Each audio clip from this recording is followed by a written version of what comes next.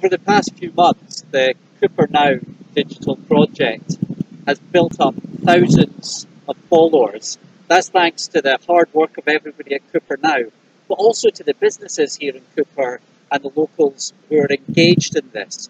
And it would be great, go and have a look at their blog, which features a different business, looking in depth at some of the fantastic businesses that we've got. Also look at their Facebook page with some really interesting information and where you can interact as well.